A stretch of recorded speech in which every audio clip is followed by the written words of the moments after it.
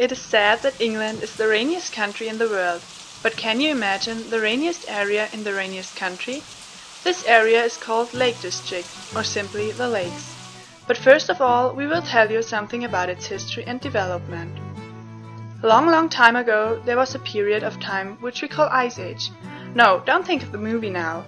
So, the big glaciers of the last glacial period formed huge mountains and deep valleys with an incredible amount of lakes, and the landscape still looks like this today.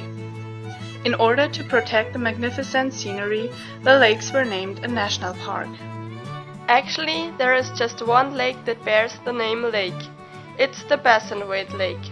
The others all sound pretty similar. For example, Coniston Water, Crummock Water, Derwent Water, Annandale Water, Esthwaite Water, Hawes Water, Hayes Water, Lowes Water, Rydal Water, Ullswater, and Westwater. But surely there are also other creative names like Thurmere, Windermere, Buttermere. Well, you did get an impression of it now. Nowadays, the lakes are a rural area. The only two well-known, rather small towns are Keswick and Ambleside, but the district is specialized in certain specific economic branches.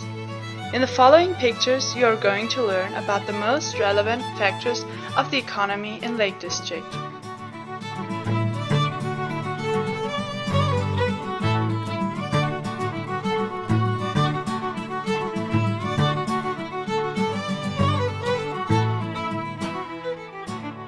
As you could see, sheep are very important for the farmers there. They use them for almost everything: the wool, the milk, the meat, and so on. Furthermore, tourism has been increasing for several decades now, mostly because of activities that are popular in the Lake District, like hiking, biking, horseback riding, canoeing, fishing, climbing. Especially the people from the cities enjoy the silence and the unique scenery there, which seems to be untouched, for example because of the fascinating woods. Of course, it is not totally untouched, as the dry stone walls all around the landscape show. Those walls were erected, guess what? Because of the sheep. Apart from the dry stone walls, there is a far bigger wall, the so-called Hadrian's Wall. It was built by the Romans in order to protect their empire from the northern savages. Another attraction is the Costeric Stone Circle. You can compare it to Stonehenge in southern England, although it is not as huge. Most likely it was constructed in the Bronze Age.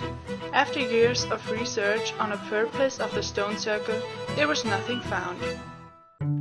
Finally, here's one last task for you to test if you remember the most important factor of the economy. Find the odd one out. Have you spotted it yet? Very good. Now you're prepared for life.